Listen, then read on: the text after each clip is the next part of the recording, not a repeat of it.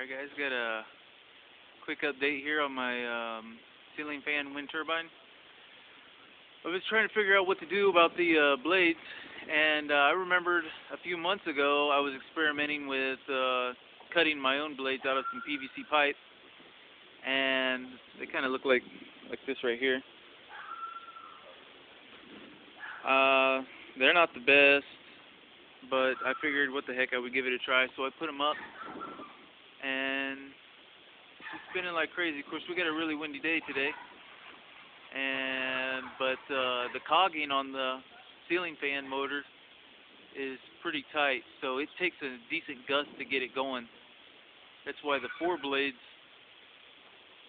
from before would work a lot better. It had a lot easier startup. But once it gets going, it starts whipping. Now the blade, I don't know if you can really tell in the video, it's a little bit unbalanced. Okay, it's stopping now. It's a little bit unbalanced, but it's not too bad. So I'm going to see how this works out, at least temporarily, until I can get me some decent blades for it.